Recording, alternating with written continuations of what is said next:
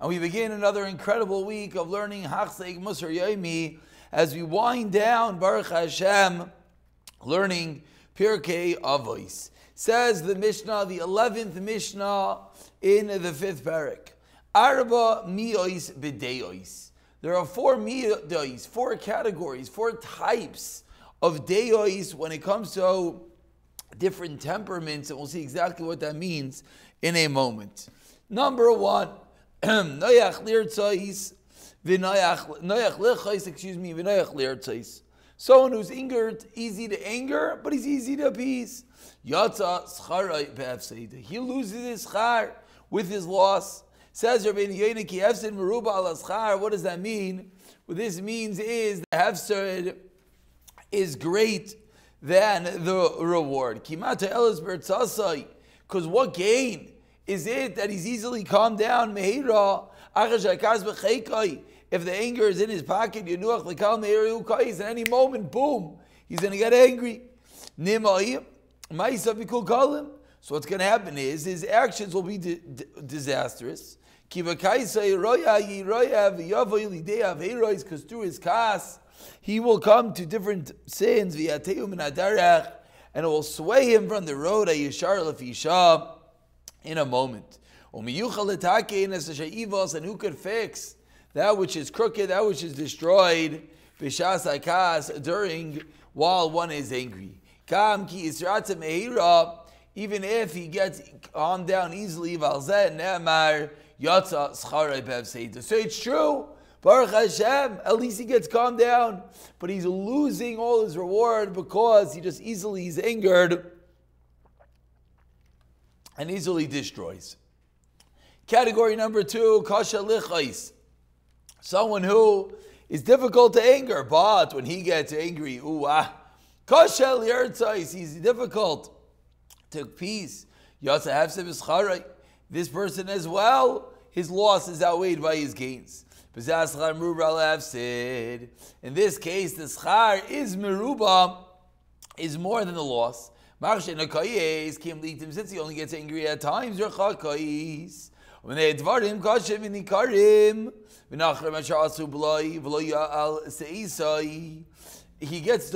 gets angry only rarely, and then over only something which is truly terrible. Nimsa, so what comes out? The majority of his actions are appropriate. And even though through that anger he doesn't get appeased easily, but still the toiv, the good, is greater. Because usually he's pretty calm and usually he's pretty even-keeled and tolerant. So an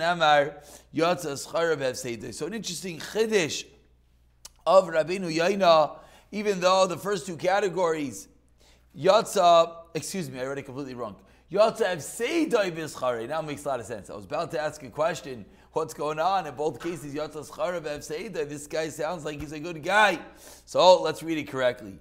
Yatza Hefseidai B'Scharei. The Hefsid is lost due to his gain, meaning he ends with an overwhelming gain. Because since he only gets angry at far-reaching times and only when very appropriate, therefore, he ends with the schar.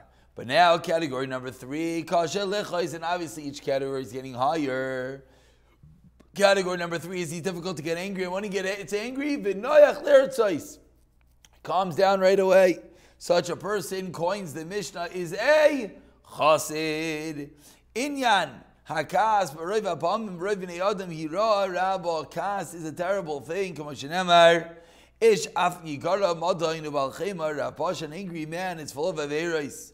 V'amar Rabbi Hosseinu Zal and Chacham have taught us kol hakayis kilo ovid avodah zara.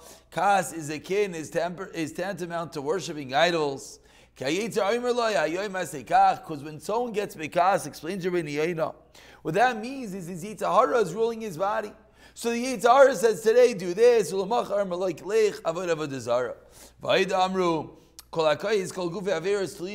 gets angry, all averos are open to him.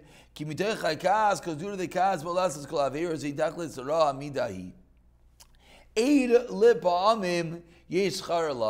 yet there are times when anger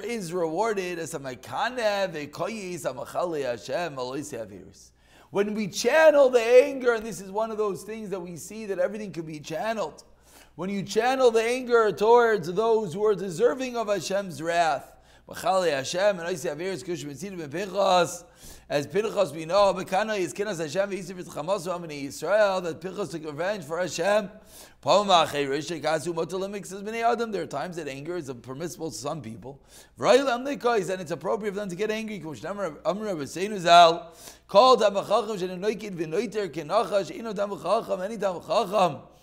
who do not take revenge and bear a grudge like a steak is not a Talmud Chacham. Gemara in Yuma. Talmud shouldn't easily forgive on his honor.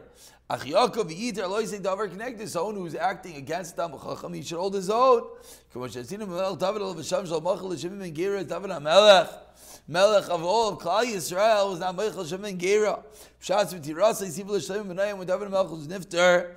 Commanded Shlomo his son was Yitzchak Chachmaseich v'lotirid b'shloim Shaol. Do what's according to your wisdom. Do not allow v'altirid and do not go down b'shloim Shaol. Masinu Melech Shaol shloikas u'machal k'vaydai shenenash. Whereas on the opposite side, we see by Shaul who didn't care about his own honor, he got punished.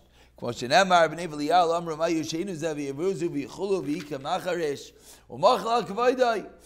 Shaul was Meichel covered, but what? And Hashem allowed him to be punished. And Shaul Melech eventually lost the kingdom. This is what it means. It's difficult to get angry and easily appeased. He is a chassid shal kopanim yisha likais. There are times you do have to get angry. Ach b'koishil. Pamim shlo need to learn rishus liyus. B'lei b'kas. There are times that you're not able to not be b'kas. Kisarch liyus la'argashav el bainim. Sheyas le'bnei adam. V'alzamru chachmei hamusar. Alti motoik. Pen yivla. Do not be sweet because others could just swallow you up. There's no mitzvah to be a pushover. But even in such a scenario where you're supposed to get angry and it's right to get angry, but still you have to really appease right away. Even while you're angry. Not after the anger leaves you.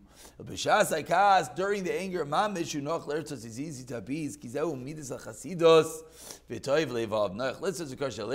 the flip side, if someone easily is angered and is difficult to appease, he is a rasha. There's no limit and no end to his terrible wickedness. We'll pick it up from the 12th Mishnah in the next year. B'siyata dishmai.